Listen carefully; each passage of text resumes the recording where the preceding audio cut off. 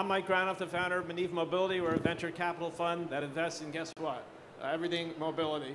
We're based here in Israel, but we invest globally across all sectors of mobility, and it's an honor to host this panel. By the way, I think I'm now the third person on stage this morning who was associated with Better Place. Funny thing is, the bankruptcy was 10 years ago tomorrow. And it's unbelievable, the reverberations that continue, not just, as was discussed, from the people who were involved, but also from, obviously, the whole electrification trend. And that's what we're going to talk about today. First of all, I want to ask the audience, how many people here own an electric car? So this is a fair number. But now let me ask the opposite of the question that I used to ask, because I used to ask people if their next car was going to be an EV. How many people their next car is for sure going to be an internal combustion engine car? Raise your hand. So we have still a few holdouts. Okay, interesting to know. But I think it's a lot lower number than we would have had a year ago, and certainly 3 or 5 years ago. So let's begin by introducing the panel and talk about everybody's background, and then we're going to get into the meat of the matter around EVs today and in the future. So, Sanjay, would you like to kick us off? Yeah, sure. Thank you.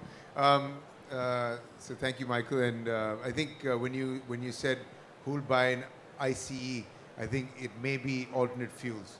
So we may be on the right track. It may not be combustion in that sense. But you know, coming from the India perspective, we're the third largest automobile market in the world, with 80% fossil fuel and 20% renewable, and quickly moving towards carbon neutral, quickly moving towards renewable energy.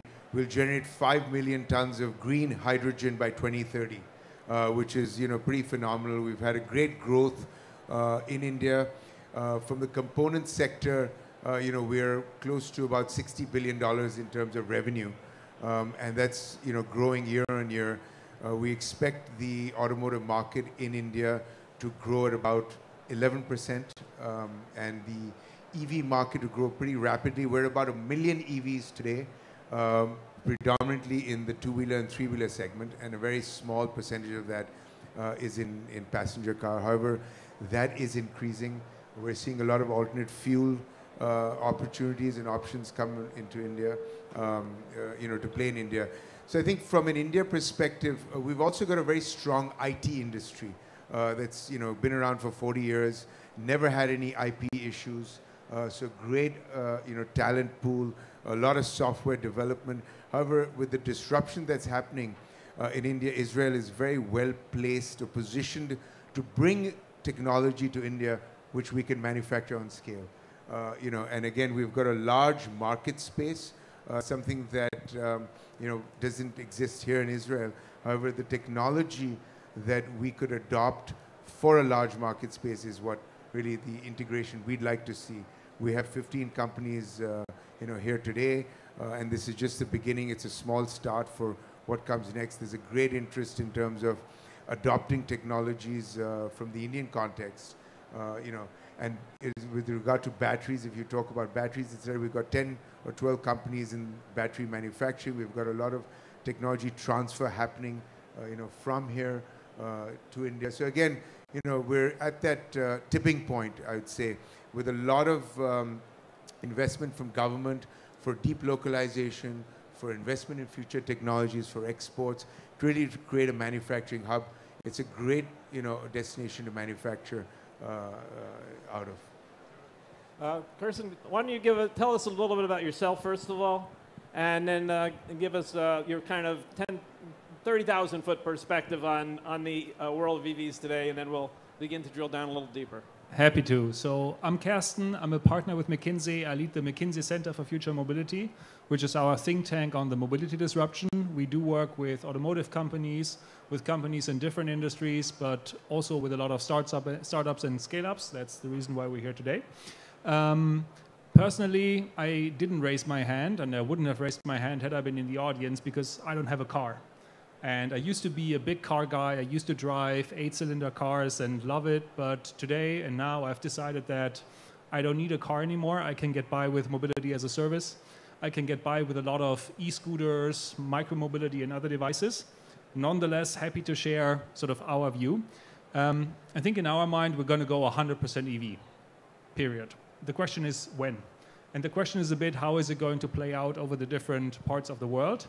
And then there's another sub-question, is there still going to be something like hydrogen also in the pass car segment? And then there might be a small segment, but ultimately in our mind, we're going to go 100% EV. And we do believe that all of the forecasts we have at the moment, where sort of we're going to go 100% EV sales by 2028, 2030, 2035, depending on the country, depending on the legislation, they're actually going to accelerate even further. Why? Because if we do look at climate change, if we do look at the 1.5 degree target, and if we do look at how far we're off as a transportation sector, there is no way that we're going to be able to close that gap only by introducing EVs at scale.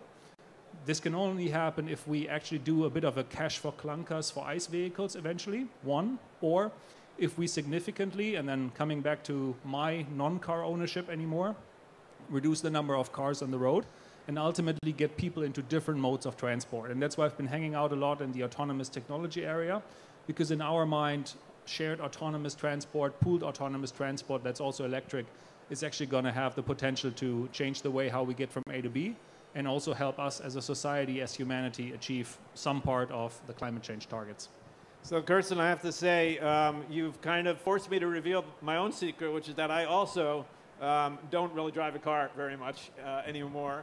I commute into Tel Aviv every day, and that would be completely lost time if I chose to do it. So I use various forms of mass transit, once in a while bike or get a ride. But I agree with you that it's not necessarily given that everybody is going to need to have their own car, given the plethora of options that digitization of mobility has brought us. And with that, let's get to my good friend Chris. We've talked about these issues for many years, and now we've seen some real movement in the numbers. I'm going to get to them in a moment, but the most interesting, I think, is that in 2022 we did achieve the mark of 10% EVs globally. Little known fact, in 2006 I said we'd hit that mark in 2012, so I got the question, do you get to say I told you so if you were a decade late in your prediction? But in any event, Chris, talk to us about your views generally on EVs, and then we'll start talking about numbers and China and so forth. Sure. Well, it seems that this is a stage of secrets, because as a good son of Detroit in the United States, I also do not own a car. Which is rare in Detroit for those of you that know, and the reason is because we are global investors in mobility. We want to understand what's happening and why it's happening and what works and doesn't, and so we're big believers you have to be a part of that ecosystem. But I will say just really quickly, as we start to get chippy, I do think that in no way will we go all EV, and I like the rationale as to why that could be a theme we support. But powertrains globally, I think we're going to utilize all of the above, and we're going to utilize the ecosystem and the supply chains for petro and a variety of other types of fueling issues on a forward-going basis in a real way. But before we get too deep, I'm Chris Thomas. I'm a co-founder and partner with Assembly Ventures, first transatlantic mobility fund in the world. Our team sits across Detroit, Berlin, and Silicon Valley. We're a little different in that we invest in air, land, sea, and space. We define mobility as the physical and digital movement of people, goods, data, and energy. So we're really looking at those intersections. And our firm exists for two reasons. One, we believe that there is a very real bifurcation happening from east to west. So the US and China in particular, but across the eastern and the western world holistically, and the manufacturing, logistics, and supply chain opportunities that will come out of that from a technology enablement perspective are going to be profound, whether through allied sourcing or onsoursing. And two, we have an abiding belief in the legacy Western industrial centers. So Munich, Turin, Detroit, Pittsburgh, Tokyo, Seoul.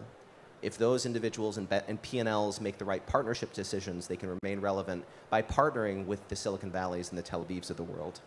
And so our portfolio goes across the mobility landscape within the way in which we see the space, everything from real-time payment in any automotive environment, recycling of end-of-use automotive or other industrial assets in which you get complete reuse of ferrous and non-ferrous metals, plastics, batteries. How do you help large corporations beginning in Berlin and Germany better utilize all of the mobility benefits going to their consumers? But important for this discussion, our very first investment, Our Next Energy, a U.S. provider of both pack and cell manufacturing as well as the energy storage. A couple months ago, we just announced a $300 million round at a $1.2 billion valuation. The first round that was done for this business was in September of 21. So incredible growth, a $1.6 billion gigafactory in the state of Michigan, talking about why I believe strongly in the West, especially in the Americas and Europe, we need to be focused on owning all aspects of our production and ensuring that we are not reliant from a geopolitical perspective on other actors that may not have our best interest at heart. That was a perfect segue, Chris, to the direction I want to go in. So I mentioned that 2022, we had 10% global sales EVs.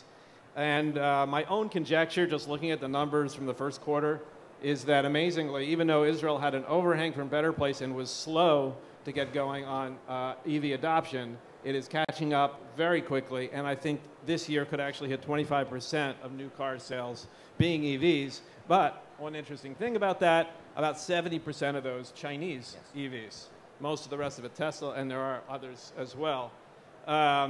So in 2009, when I was with Better Place and hanging out a lot in Washington, D.C., I was starting to talk about what you were just sort of referring to, which is the industrial policy that the Chinese were beginning to adopt around EVs. And in fact, if you go to tinyurl.com/ChinaEVs, you'll come to a New York Times article from April 1st, 2009. I set up the TinyURL because I talked about it incessantly for years, and it said China's making a big bet in EVs. And it made a lot of sense because China was skyrocketing on car adoption at that time. They had never developed an incumbent industry around internal combustion. They were good at batteries, and they understood that this was an incredible competitive advantage, an opportunity to do for 21st century automotive what the U.S. did to 20th century automotive. And I, with Better Place interest at heart, with the U.S. interest at heart at the time, was trying to get the Obama administration actually conditioned a bailout of General Motors on being an EV company and some other things which didn't happen. And so here we are.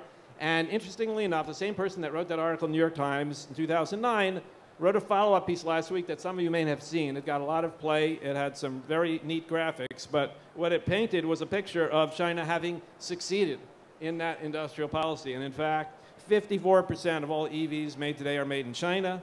They control 73% of cobalt refining and 2/3 of all battery production. And in fact, I think the title of the article last week was, "Can the world make an EV without China?" And I think the answer today is not easily.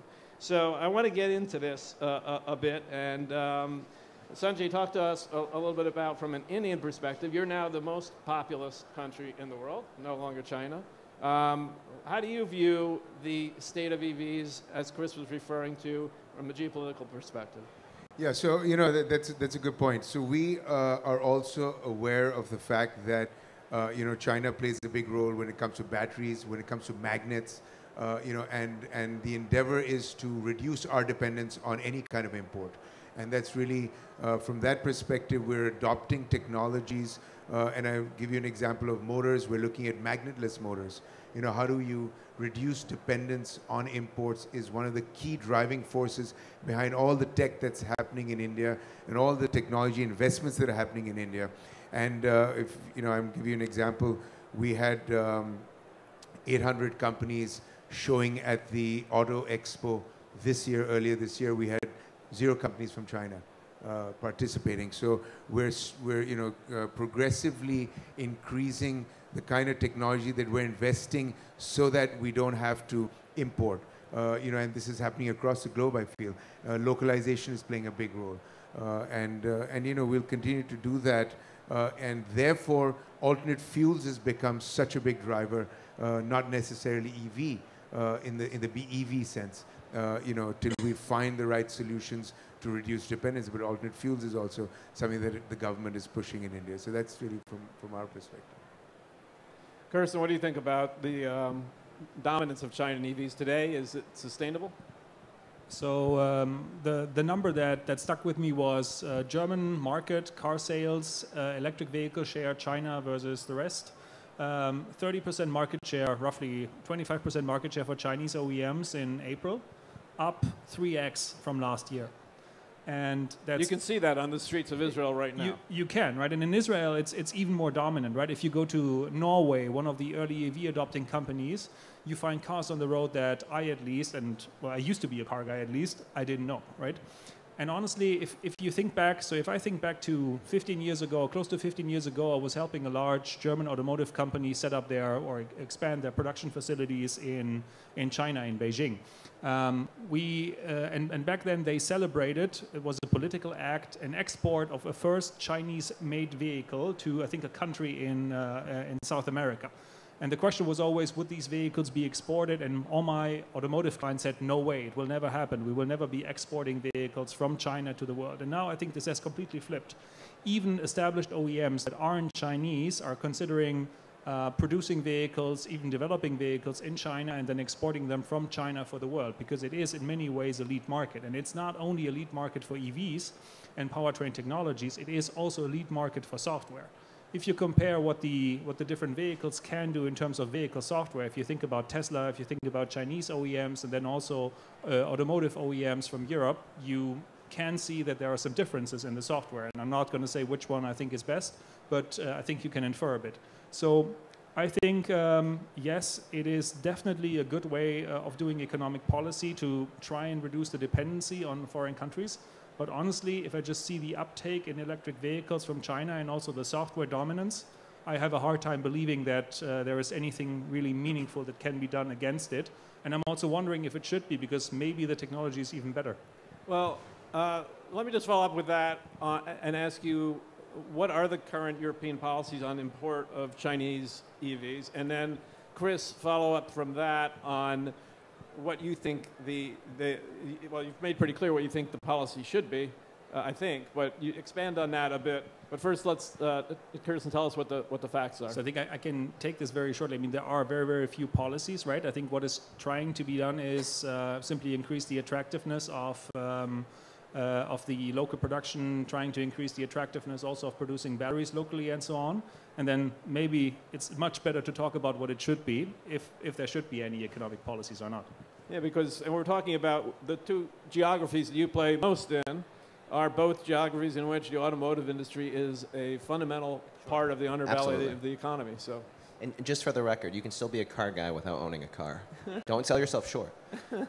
And so from our perspective, it's a really interesting question, because I think when you talk about policymakers in the West, and you talk about what they should be doing, usually the discussions go to secure of raw materials and differentiated supply chains. You talk about, from a policy perspective, how do you think about transition through economic policy? I would argue that there's actually things that are more important as to what policymakers should be doing, or maybe more importantly, kind of going from this morning's events, what we as citizens, what we as members of the West should be demanding of our policymakers. So first and foremost, I think we need to be incredibly serious about ridding ourselves of unmerited patronage.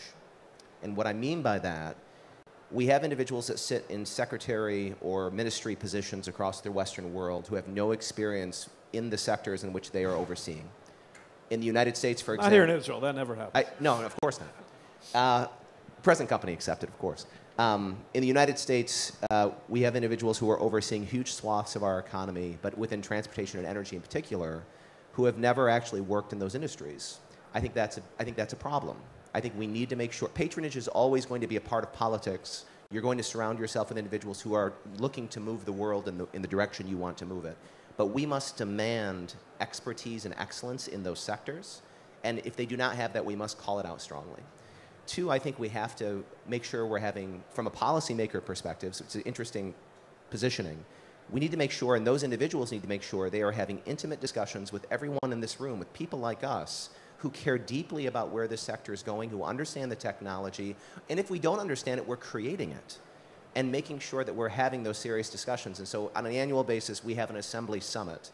We were chosen this year to be the first group outside of the IAA in Munich to actually be alongside them since they were founded in 1897. Why did they do that? It's because they care about intimate discussions that matter, like we have on the phone all the time, but that, frankly, many policymakers don't. And so being a part of those discussions are really important. And then the last thing I would say is I think we need to be incredibly honest about what it is we believe, and we need to play to win.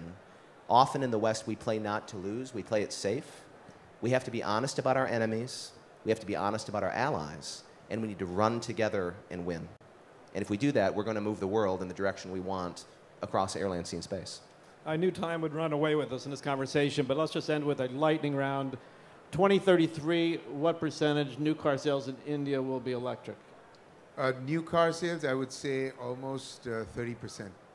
In 25% in passenger car, I'd say about 90% in three-wheelers and 70% in two-wheelers. And Kirsten, what's your prediction when we come back EcoMotion 2033? What's global EV sale penetration? I'd say globally around 50+%, with several countries at 100%. And I think we're not going to get here by our individual cars. We're going to get here by robo-shuttle. Terrific. What do you think? 2033, where are we at? I think the 30 to 40% penetration makes sense, but the bogey that I'll take is I think hydrogen is going to be upwards of 10 to 15 as it relates to heavy industrial trucks, and we're just at the cusp of some really interesting technologies, breakthroughs there. As usual, I'll take the over on all of that. Just two thoughts to conclude. One is, as an Israeli who's also an American, don't count the U.S. out yet. The U.S. has a tendency, when it finally gets down to problem, to scale very quickly. We will see a lot of action in catching up. Some policy that started last year, I think, will impact that a lot. So that's something to keep an eye on. And the last thought I'll leave you with, when we talk about supply chain, and we didn't get into minerals and everything going into the batteries, but polymetallic nodules in the Pacific Ocean. Keep that in mind, and find me later, and we can talk more about it. I'll leave you on that intriguing note. Thank you very much for the panel, for a terrific discussion. Thank you. Thank you, EcoMotion.